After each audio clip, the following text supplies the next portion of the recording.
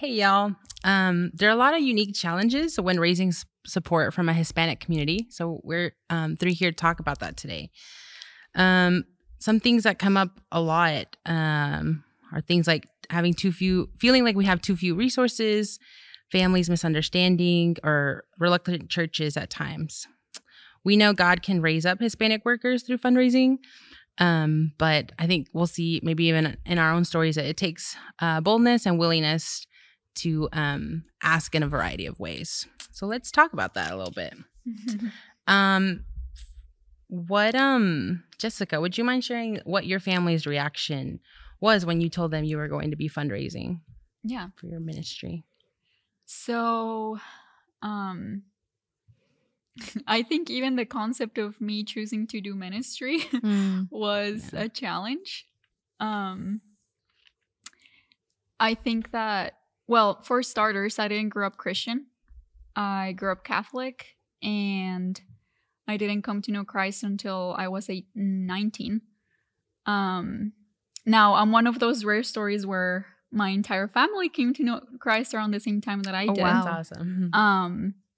But I imagine that if the rest of my family was Catholic, like, that's even harder, right? But again, like, we didn't grow up Christian. My parents' relationship with the church in the beginning was pretty difficult. And that's kind of a separate story, right? But anyways, the concept of me choosing to do ministry plus fundraising was pretty difficult for them to accept and be okay with. Now, they weren't necessarily rude about it or telling me I shouldn't do it. It was just pretty shocking for them. And they definitely asked me to think it through and pray it through probably longer than I should have. But but yeah, I mean, it was difficult just helping them understand that I was pretty certain that this is what the Lord was calling me to do. And that as much, like, I was honest with them, telling them that I was intimidated, going into a fundraising position. But at the same time, I was pretty assured and confident that God would provide those funds because I knew He was calling me to do this, right? And so being honest with them about those insecurities while at the same time reassuring them of God's sovereignty and, Him being a provider, I think was helpful for them. But nonetheless, it was difficult. Yeah. No, that makes sense. That's actually really relatable to my parents and mine's situation. Like, I think my parents were really supportive and they're both believers. But there was this sense of like, okay, I obviously didn't know exactly what I was getting into with support raising when I was starting off. And they didn't know what I was getting into because they had never really seen what a full-time campus minister does, and the process of support raising for that. So I think for us, it was really like this thing of, well, I guess we'll be here to catch you when you fail because family supports each other. Yeah. And that wasn't bad, but it definitely, there was some tension to get started there. Yeah. But I know your situation was kind of different, right? Yeah, my situation is very different because my mom, she is a believer. My dad, he's not yet. We're praying for him. But when I told my mom about, first of all, getting into ministry as a campus missionary and then doing support raising, she was very sad. Her reaction was but you went to the States to study a second degree and you're going to ask for money. Is that a thing? So I had to explain her first, right? Because of course, and I didn't know this at the beginning. So I had to explain, I had to explain her what is support raising and what does the Bible say about support raising. And then, just because of the grace of God, she understood, and she's one of my mates. She was my first support partners. That's so cool. Yeah, and I think this is such an important question to talk about when we're looking at fundraising from a Hispanic culture experience, because family and the idea of disappointing who we consider our closest family takes such a toll, I think, on us. Working in ministry with other people, I've seen really hard situations where Like there were family members that completely disapproved and just really thought that being in ministry or this idea of support raising was like a completely bad idea. And that just really like kind of shatter this person who was trying to get started support raising's like confidence and stuff. Yeah. So it's such an important thing to like, I think, I guess, I don't know, have some empathy in that like what our family thinks is going to affect how we get started and how we maintain in support raising. Can I kind of add to that a little? Oh yeah, sure. I think that part of what made the process easier for my parents was me keeping them updated as I was going through the process, you know? Because they were pretty anxious about it, and they were just kind of like, how are people gonna give money to you? You know, like that's not, it's like from their background, like that's not a thing. Yeah. You know, and so so keeping them kind of updated of like, hey, like I had these many conversations today. Guess what? I'm halfway in my goal or whatever. Like, I think that was helpful for them and obviously encouraging for me because it was reminders like, oh, I'm halfway there. Yeah. And so being intentional and keeping them involved in the process was important for both of our sakes, but mainly for their sake, I think. So that's so cool. I think even for like maintaining partnership, I have a friend who like when it's time for her to mail out newsletters or, you know, bake a little bag of cookies to give to her partner, it's like she involves her abuelita in that.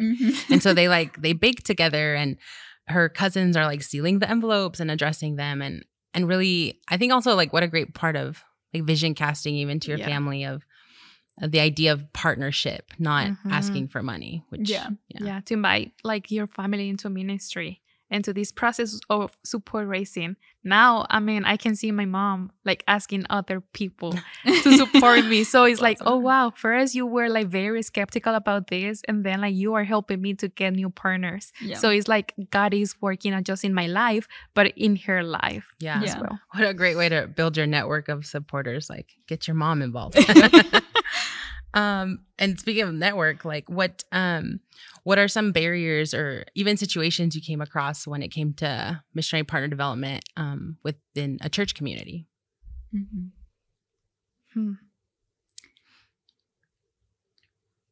I honestly didn't ask a lot of churches, like Hispanic churches, to support me. The few that I did were skeptical and were not used to giving, I guess. And so most of my supporters are individuals. And I think, you know, recognizing that within the Hispanic church, like giving is not as common as with Anglo churches. That's just a reality that we have to understand. It doesn't mean that we shouldn't challenge and we shouldn't initiate conversations, but for me, doing individual partnerships was a lot more successful than approaching a whole church, you know? So yeah, that's really cool. Yeah, makes sense. I think for me, well, just like traveling to Mexico again and to ask for economic support to my church in Mexico was a huge challenge because, like, as well, they are not used to give money or like to support others or just like to send missionaries. Actually, I'm the first missionary sent like by my church. Wow. And yeah, this is because of God. But also like to explain them that this is part of the Great Commission. Yeah. And like to send missionaries, like a lot of the time is also to other countries. Yes. But also like maybe in the local like areas where you're living. In my example is like San Antonio. Yeah. So like to talk to them, to that church, and explain them like everything about my ministry, but also about like what the Bible says about support raising. Yeah. Mm-hmm. No, that's so good. I think you're talking about like really keeping the Great Commission like in front of you, because I think something that I really bought into from I grew up in Mexico, in central Mexico, and a really more lower socioeconomic like context or state of the country. And so I remember like just kind of this idea in the church always being, well, we need to like keep resources because like we only kind of have enough to go around here, and the rest will come later. So I think like beginning into support raising, I didn't know how much of that really played into me going and asking people. So in San Antonio, which is also where I do ministry now, I found like a really, I think, good mixture of churches that were already looking like outside, but an opportunity to challenge myself and those churches to think, well, what if we look beyond kind of like our own doors, even like our own neighborhood? Yeah. And really what we were challenging to think about was the college students in their city, and how that affects like the nations too, and how God like will provide from there too. And I think we mentioned this in a different conversation, the idea that even my individual partners, like they were giving really small gifts. And I think part of me, again, like was frustrated about that and was impatient about that, while at the same time recognizing, hey, they chose to give, right? Like they're coming from a place where like celebrated. Yeah, like celebrating those little gifts like was major for me, and like shifting my mindset and saying like, hey, if it's just $10 a month, that's huge. Yeah, like it's a beginning, right? And so I think for me the challenge was like being bold enough, like as time went on, to kind of ask for increases. Because I was like, I don't want to offend them, right? Like, I don't want to make them feel that their $10 or $20 a month is not appreciated or is not enough. But I also, and that this is how I presented it to them. Like, I do want to challenge you in growing in your giving. Like, you already made a huge step in starting to give to someone, to me, into this ministry.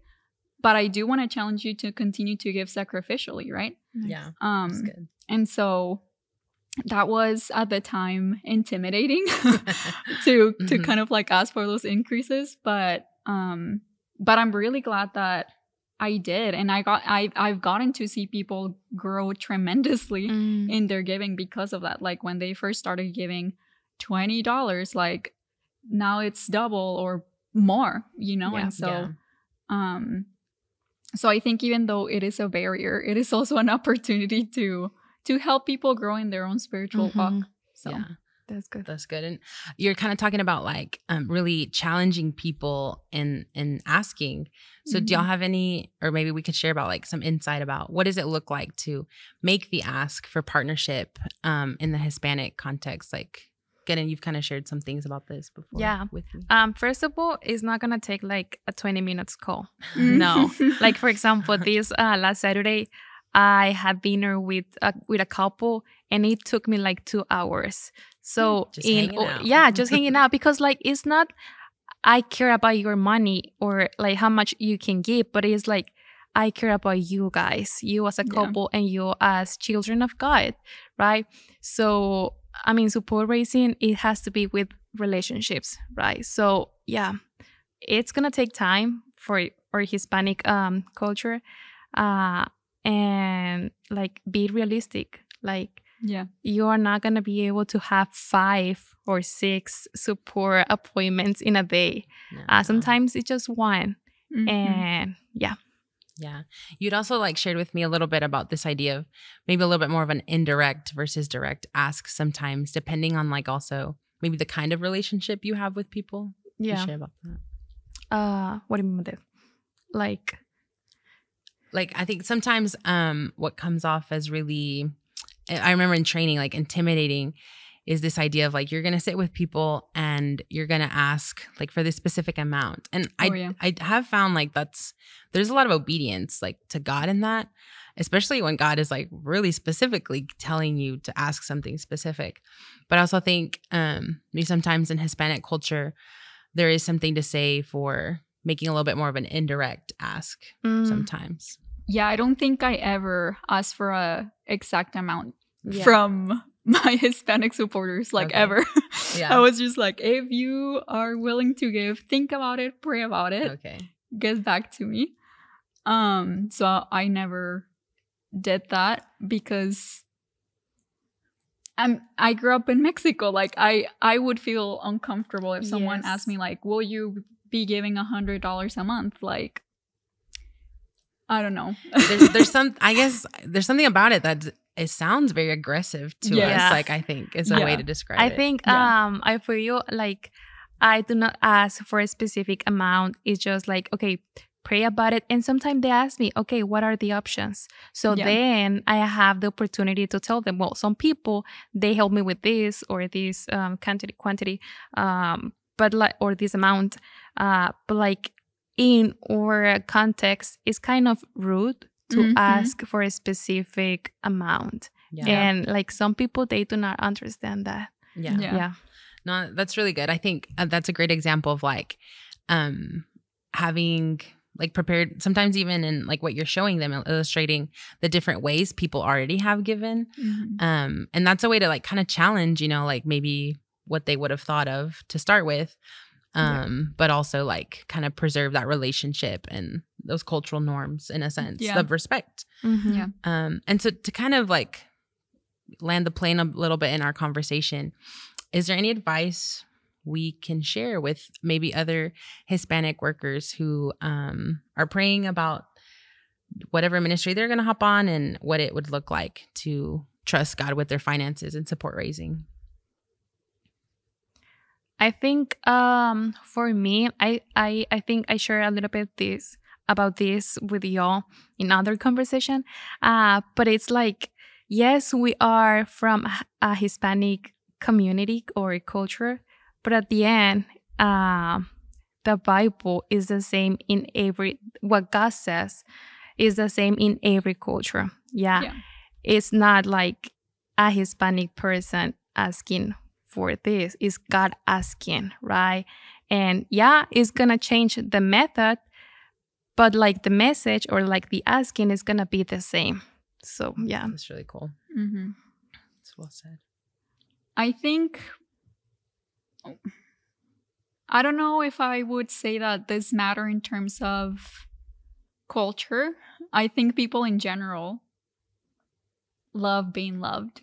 You know what I'm saying? And like love feeling this idea of being cared for. And so I think the concept of really caring for your supporters and being willing to spend those 2 hours plus with them, you know, besides really cool. The initial ask, and you know, just keeping in touch with them, all of that, I think it's crucial in maintaining the relationships and maintaining the support.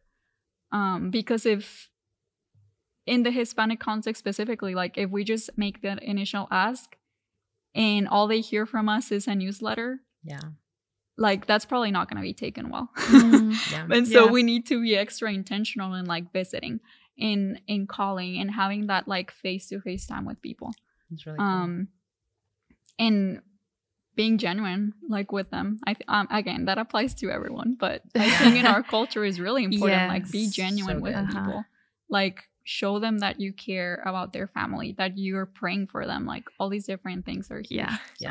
That's really good. When I first moved to Texas, one of my friends in Mexico was really encouraging me to think that way, because I actually, when I first came to Texas, lived in a non-Hispanic majority culture or context, and it was very different. And he would say, well, you know, bring that calor mexicano, like be your Latina caring self and with everybody. And I think that's so true. And in support raising, really that partnership. So thanks, guys.